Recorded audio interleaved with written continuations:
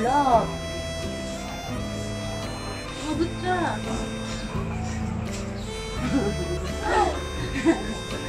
Magkakainis ka na. Vitamins and toothbrush time. So, kailangan niya lang naman ay 2.5 ml. Ika na. Oh, you drink water na anak. Love, ready na maligo.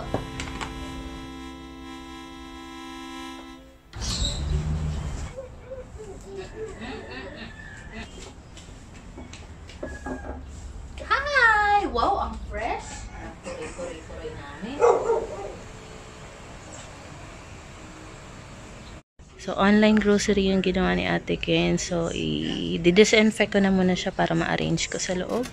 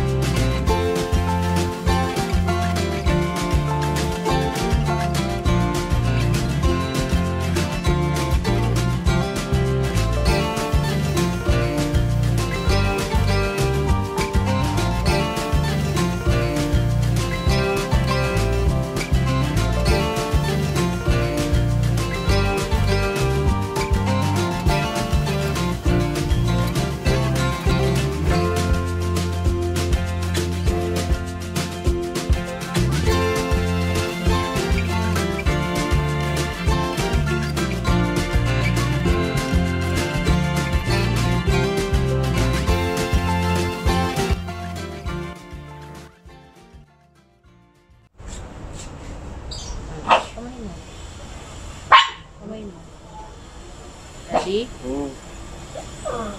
May hindi mo masasalamin. Wala naman natatanggal. Try nga natin. Hele, natanggal mo na.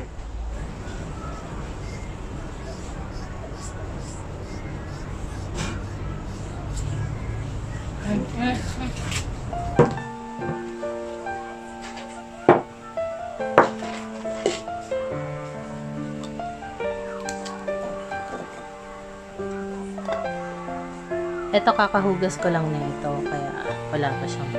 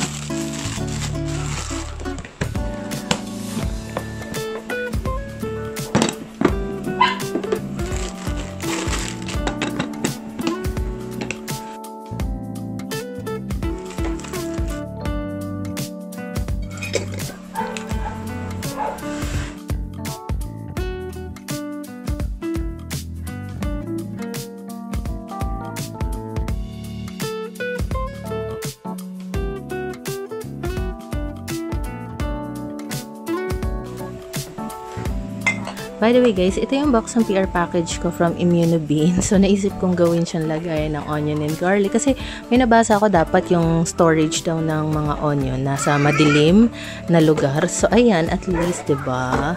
Cute niya. And then nilagyan ko na lang ng label dito.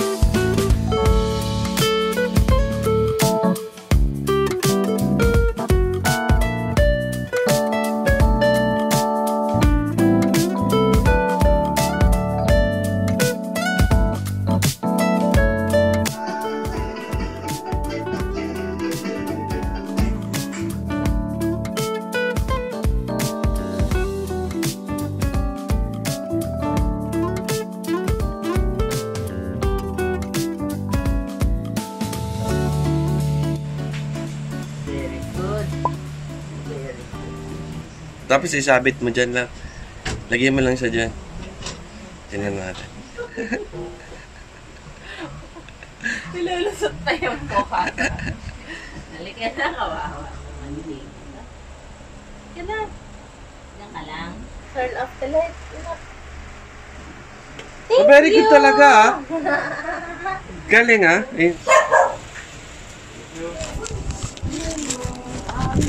Salamat Shopee, salamat sa inyo guys sa mga gumagamit ng aking Shopee affiliate links. Ayan, meron kami meryendang McDonald's and kagabi nag-snack kami ng Jollibee. Tinanong ko sila, Ate Ken, sila Tita, ayaw kasi nakapag-dinner na daw sila. So kami nila nag-Jollibee ni Pinggoy kagabi and ngayon, McDo. Salamat guys. Keep on using my Shopee affiliate links, please. Inaantok ako, 2:00 na. Kasi hindi ako nagkape kanina, so magkakape nga ako para magising-gising naman ang diwa. Parang pinaka-local beer nila dyan. Kasi mahal pa yung Thank you, Pink! Thank you, anak! Ito pa, french fries! Ang bait ni Pink. Did you get ready in the dark or something? Because you look like a beautiful nightmare.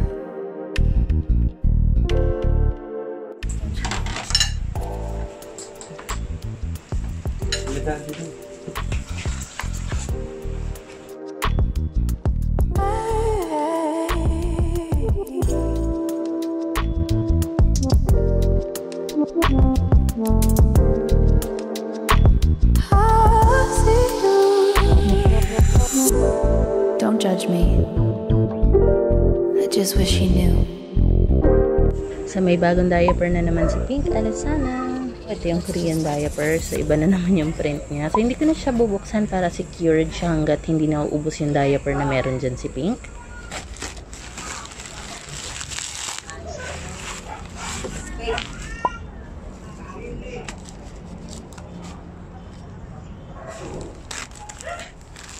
And then nag-hoard na ako nito. 14 pesos each yata to or 13. Since okay na okay siya sa akin, nag-hoard na ako. Ginagamit ko to yung after shower, yung panlinis ng ilong, panlinis ng tenga, or minsan kapag sa high chair ni Pink, kapag kailangan ko ng napkin pang punas. Ayan. So, sobrang sulit niya for me. And sobrang ganda no?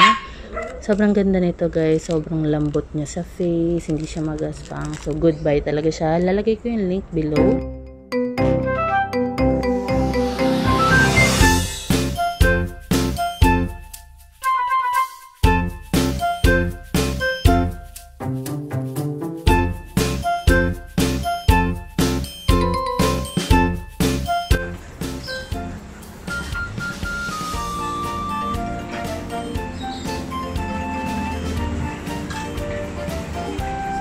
Ano kunin mo?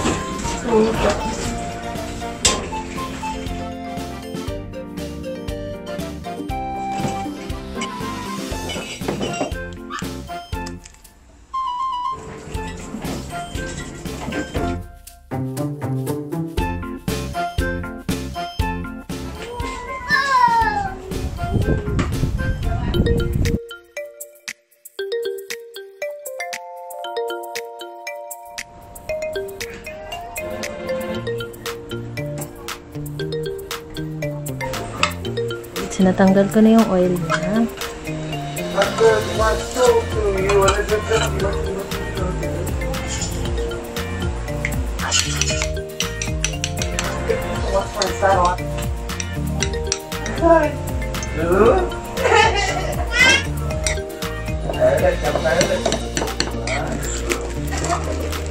Since malambot naman yung edge niya, hindi ko natatanggalin siya.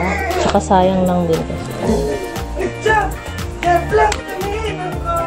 So, para hindi dumulas to, nilagyan ko lang ng sapin sa ilalim yung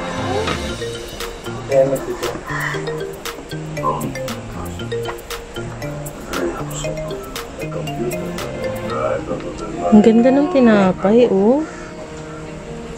Tingnan natin siya sa gitna.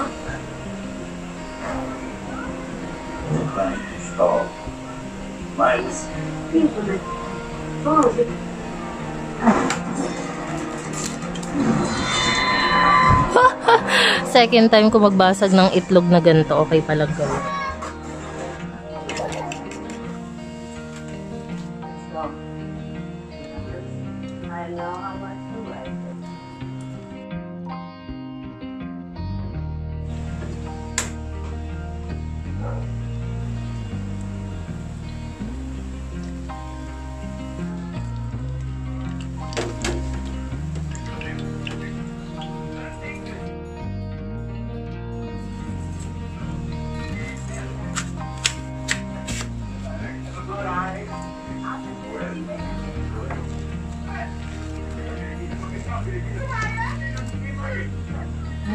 ang ating tuna pie. Isang sunog dyan. Baka may gusto ng toasted. Ang sandwich na Tita Rose.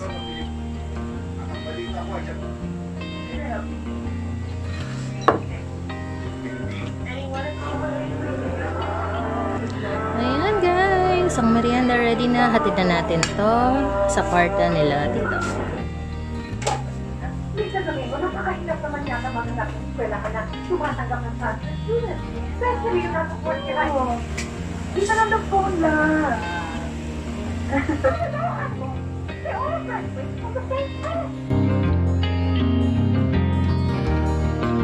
Ganyan yung itsura niya guys.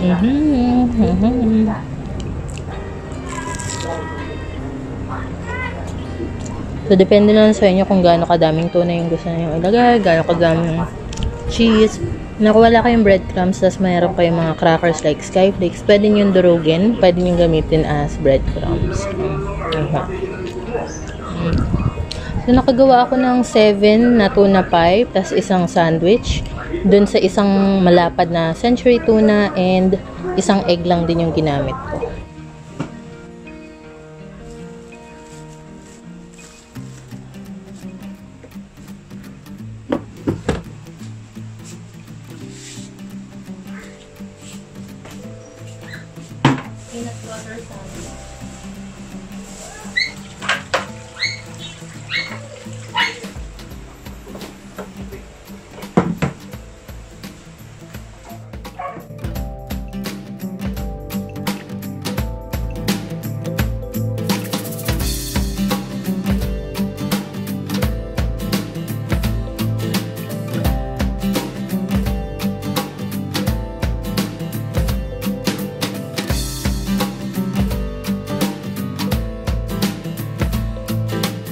So, ito ang merienda ni Pink ngayon. Sinusubukan ko lang siya. Peanut butter sandwich.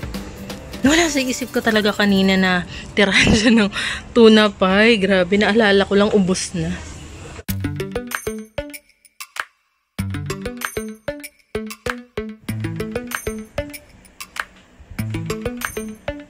Lately, I've been lying to myself.